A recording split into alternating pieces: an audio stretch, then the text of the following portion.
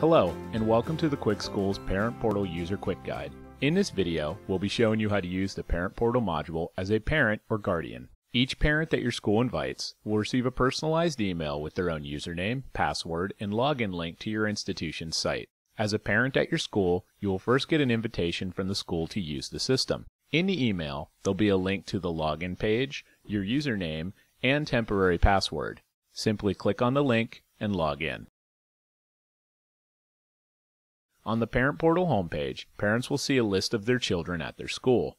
To see more details on your child, simply click on a child's name, and you'll be able to see more information the school has elected to share with you, like gradebook, discipline, and report cards. Simply click on the tab and browse away. If your school allows it, you may also be able to edit information through your account. On the home page, simply click My Profile, where you can change your QuickSchools account info, including passwords. The Personal Info tab contains your personal info on file with your school.